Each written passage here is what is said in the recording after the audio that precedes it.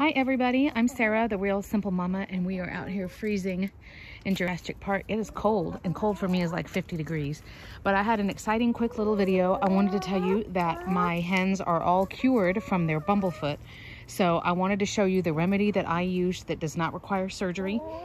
In case you have a minor case of bumblefoot, what you can do at home without having to spend a lot of money, without cutting into your chicken's foot or anything like that. I am just so excited to tell you.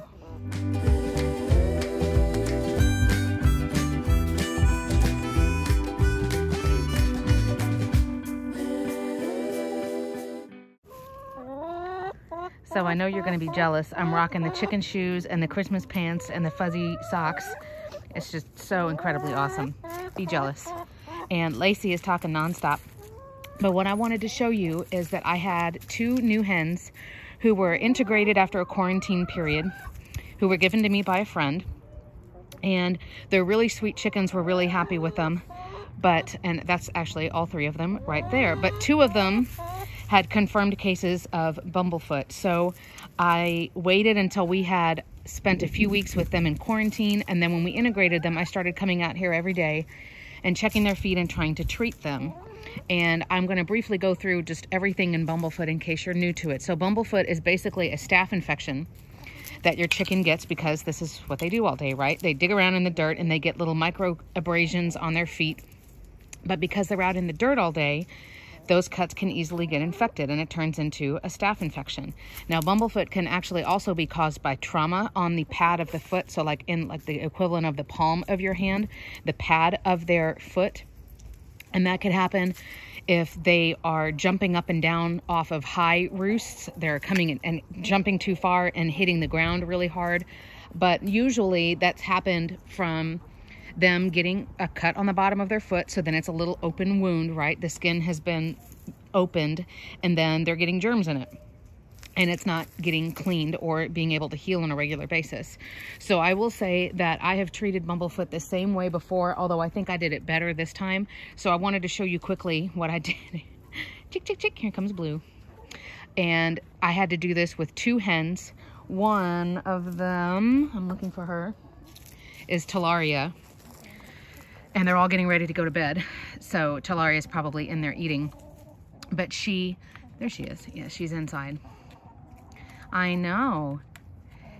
She is a black French copper marin, and she has the feathered feet, hence her name. There she is walking around in your shot. But she had minor bumblefoot on both feet. And then Carmen Hen Diego, hello sweetie. It's amazing. She doesn't hate me after all the treatment I've had to do. She had a bad one on one foot. And what I'll try to do after they've gone to bed is I'll try to put a little addendum here on the video and show you what their feet look like now that it's pretty much healed. So how do you tell if your chicken has got bumblefoot? Well, unfortunately, with chickens with any kind of injury or illness, they're going to hide it from you if at all possible because they don't... Smuffet's being a jerk. Because they don't want to be kicked out of the flock. They don't want to attract a predator because they're visibly limping or because they smell blood or anything like that. So unless your chicken is really sick or really in pain, they're going to hide it from you and they're going to hide it from their flock mates. So that's why I recommend doing a medical check on a regular basis. If you know your chickens well and you feel like everything is going well, you don't have to do a medical check more often than once every week or so. But that's how I found out. And these girls did not have a super severe case of bumblefoot. The way you can tell is that you look at the pad of their foot, so not on their toes, but on, again, the pad in the middle of their foot. And like I said, I'll try to show you tonight. But they'll have a scab, and a scab on a chicken usually looks black. But they'll have a scab on the middle of their foot, and that's a sign that, of course, there's been an abrasion and the body is trying to heal. If it's bad, then you will see when your chicken is just standing, you will see swelling and redness like on the webbing on the inside of the fingers there. You'll see swelling and redness, and your chicken will start to limp. Unfortunately, by the time that happens, though, that means that it's a bad case that's been going on for a while. It's gotten infected. What's going on, Blue? Everyone's getting ready to go to bed, having their last couple little bites of food. So with my girls, I did not notice a whole bunch of redness signs of a more serious infection, but they had a huge scab.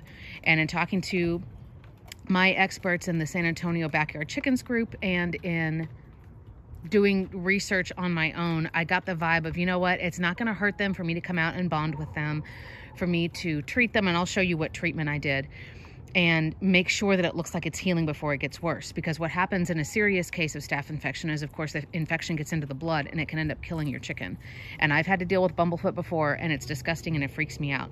If there is a more serious infection, you will actually feel a hard kernel here to where you try to squeeze it. It's like us squeezing like on our fingerprint. It should be pretty squishy, right? But if it feels really firm and hard, like there's a pebble or like a little piece of something hard there under that scab, that means that the body has tried to isolate the infection and it's made a hard kernel of, it starts out as pus and then it turns hard, it hardens. And then if it gets to that point, Blue, go to bed. If it gets to that point, then a lot of times you have to cut it out.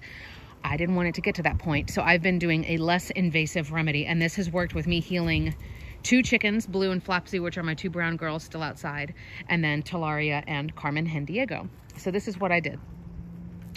I had a container, and you can see all of this in my chicken medical kit, so I'm going to go through these things really briefly. But what I did, hey Tally, hey chick chick. She's a big girl and she loves her snacks, so she's like, food, snacks, snacks, and you need to go to sleep, goofy girl. So what I did is I had a different container. It wasn't this, but it was warm water, deep enough for me to get the chicken's feet in it. It's not a huge soaking bath, but a couple of inches of water. That's enough. And then what I did is I had warm water where I could dissolve some Epsom salt into it. And I'm not gonna lie, I don't measure it out precisely. Sorry for the audio. I don't measure it out precisely. I just dump some in there.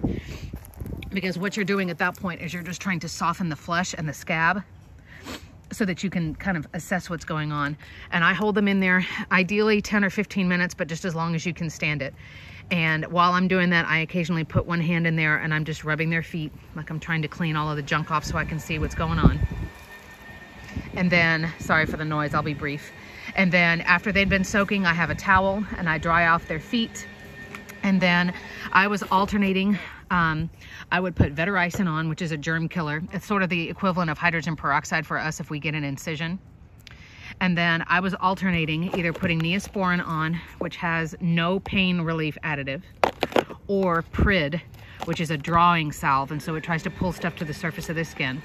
Then I'd wrap it up with a little square of gauze and then put it with a vet wrap, wrapping it in between each of their toes and holding that gauze in place. And I would come out, I grab my girls and check them at night when they've gone up to bed, so I'm not having to chase a chicken around out here. And I had this table and my chair and stuff set up. I had my headlamp, I had the light from my phone, and I would sit out here and do that every night for a couple of weeks. But the girls are healed now. The scabs have come off on their own. I did not pull them off. They came off on their own, so that now there is healthy tissue growing underneath and they are good to go. So I'm really, really excited about it.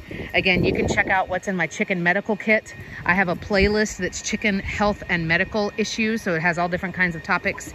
But I'm really excited that they are all healed without me having to cut into their foot or with anything more invasive than that. So we are good to go here. So here I am, and forgive the really, really terrible angle. I'm trying to film this by myself. So what I'm going to do is show you, this is Carmen Hendiego, and she had just gone to bed and I grabbed her, but I needed to do this in this specific little window where you guys can see me and it's not too dark, but she's already gone to bed, so I'm not chasing her around. So what you're looking for is the remnants of a scar or a scab. See the black in the middle? But instead of it being, I'm trying to keep it in focus, instead of it being a full circle like it was, a black circle, you can see how most of it's come off. See? And this is what a healthy foot looks like.